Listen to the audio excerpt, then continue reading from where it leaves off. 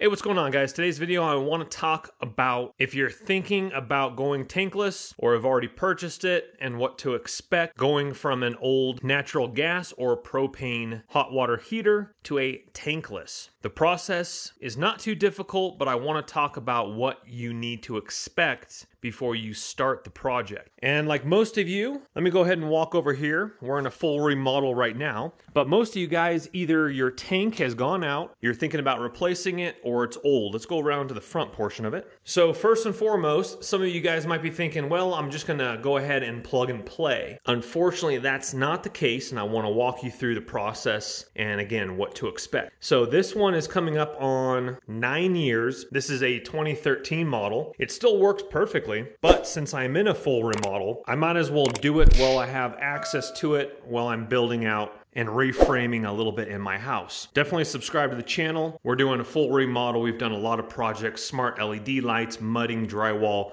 custom window, doors, etc. But let's come back to the video here. So typically this is what your water heater is gonna look like. This is a 40 gallon, yours might be a 50 gallon. And the cheapest one I found on Home Depot that has a reputable name is $650 for a 40 gallon. I was like, well, and then after doing a little bit of research, tankless isn't that much more. Now, it would be a lot cheaper. We'll get into some of the parts that we will need for the tankless that do bring the cost up. So obviously, a replacement, if you already have a tank, is gonna be easier and cheaper right out the get-go. But I do love tankless. I lived in a home for 3 years with the tankless, loved it. Endless hot water. Everyone's getting ready for church in the morning, jumping in the shower. Everyone has hot water. Where a 40 gallon, if you have a large family, it might go pretty quickly. Growing up, I remember we had to wait a little while for the fourth person to jump in the shower. So with that in mind, we are going to be doing a full installation video. That's going to be coming up next, so make sure you're subscribed for that. But this video is going to be about what to expect. We're going to be right back to the video, but I want to thank today's sponsor, which is Manscaped.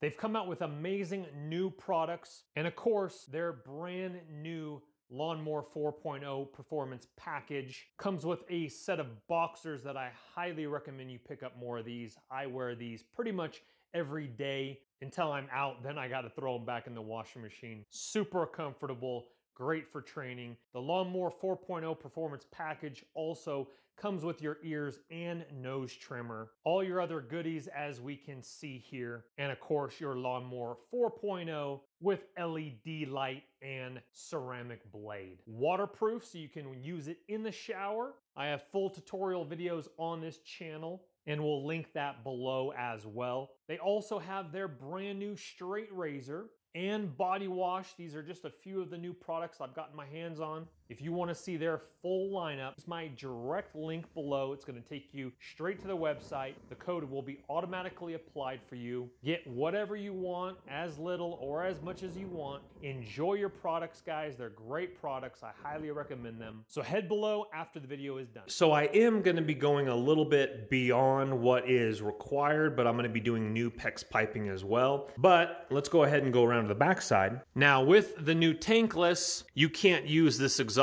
pipe coming from your tank to a tankless. No matter what brand, Ream or Rennie, I believe you pronounce it, don't quote me on that one, the other very popular tankless brand, you need a special proprietary 3x5 pipe we're going to show you in just a second here. That gets pretty pricey. That's why most people go for the angle out the side of the house right here.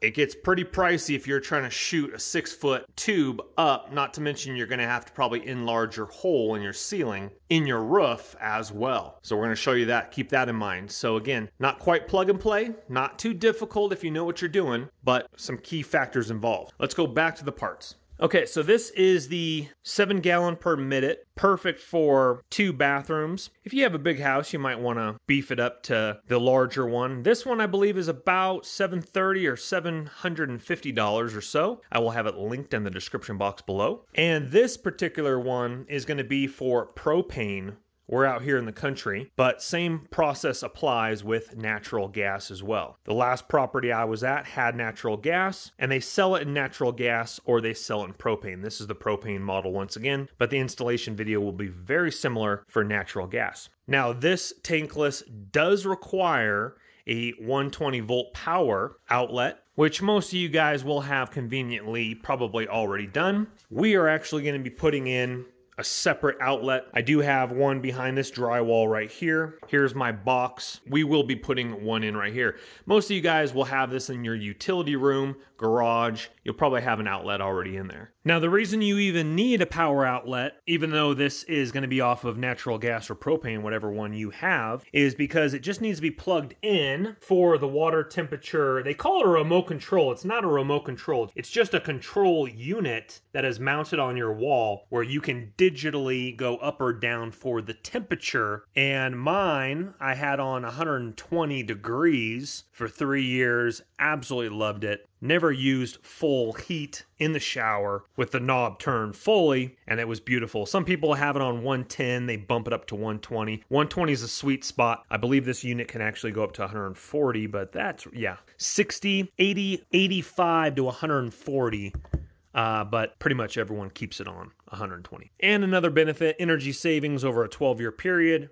$800. Hey, 800 divided by 12, yeah, not too much, but savings is savings. Next up, just like the picture we see here, we're gonna need a special valve kit that you can purchase through Rheem as well. Rheem has their own, but this was almost half the price with amazing reviews on Amazon. Pretty much everything you see I got at Home Depot. The vent kit we're gonna show you, but this was significantly cheaper on Amazon.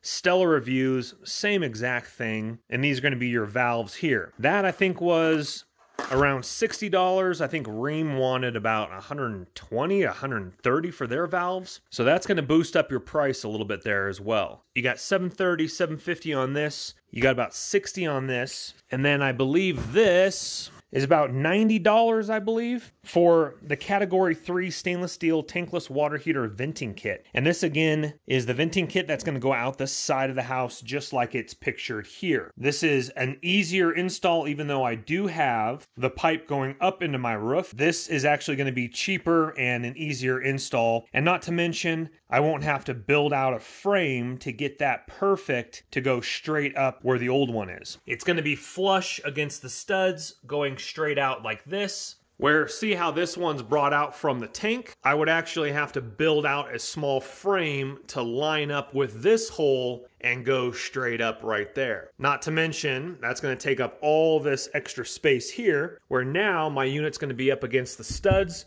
going out this wall right here.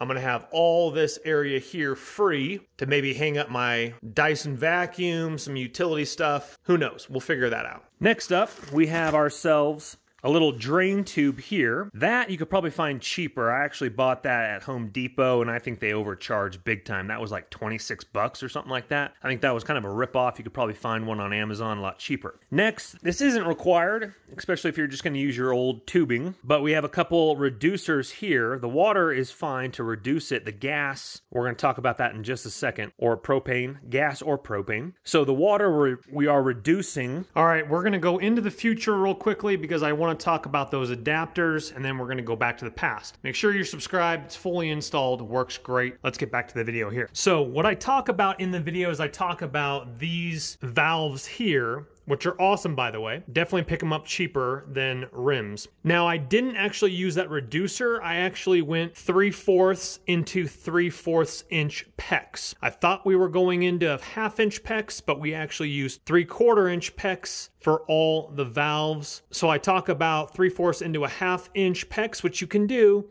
but we just went 3/4 into 3/4 PEX instead. If you already have 1/2 inch PEX, you can use 1/2 inch PEX. You can reduce the water, you can't reduce the gas. This is a 3/4 inch gas valve here, and you need any 3/4 inch gas or propane line. Now, we went with the flexible tubing. Great. We tied it in with an adapter below the house into black iron pipe. PEX was a dream to work with, and this flexible tubing was a lot easier to work with than black iron pipe. From 3/4, which these are here, into 1/2-inch PEX piping, we're going to put a shutoff valve in that little utility room there for convenience, and some PEX clamps as well. Not to mention PEX piping that we already have. Now, with regards to natural gas or propane, this ream in particular and all the other ones that I have found have 3/4 of a gas propane pipe coming into them, and using a reducer, from what I've heard, does work. Don't quote me on that one. Do your own research, please. But it just won't be very effective as a 3/4 pipe coming into your unit. Make sure you watch my install video for deeper explanations about that. But I just wanted to give you guys a heads up. If you are thinking about switching over from tank to tankless, what to expect. Don't just look at the price tag of $730, $750 and say, sweet, that's really cheap, let's do it. You do have, again, an additional 26. You could find that a little cheaper. Some of my other things, you guys probably won't use the PEX things. If you will. Those weren't too expensive at all. Again, 60 for that and about 90, maximum 100 probably after tax for the special proprietary vent that is made for ream. Other than that, I think we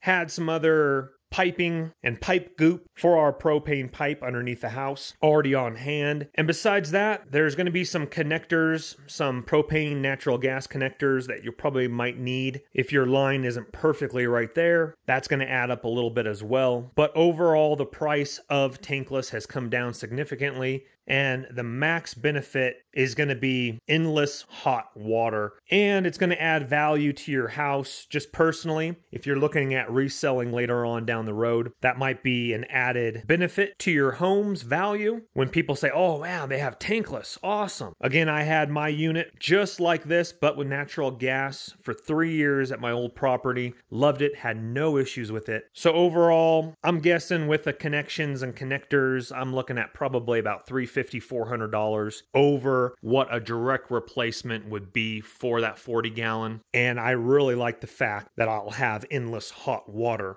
Now, with that in mind, it does take longer to get to the bathroom way over here on this house. The bathroom right around the corner or the kitchen sink right over here will be quicker, but the bathroom on the way on the other side of the house will take longer because water needs to go into the system, heat up, and then crank out that way. So it will be slower than your tank, so just keep that in mind as well. I hope it has helped you make an informed decision whether you want to pursue going tankless or not, or just replacing it with a tank version. But the more research that I did, people were confused. They didn't know that they had to buy a special tankless water heater venting kit and valves and all this stuff. So I'm just letting you know what you're expecting. The cost will be more, but not too terribly much. So hit that thumbs up button and subscribe also on the channel, guys. Make sure you're subscribed for the full install video of the tankless water system, not to mention this full remodel as well. We're doing a lot of projects in here. We've just gotten started. Actually, haven't just gotten started, but doors we're putting in. We're enlarging windows. We're enlarging front doors. We're doing custom closets around here. So we'll see you on the next video, guys. Take care for now. Check out your links below for anything I've mentioned in the video. We'll see you on the next one.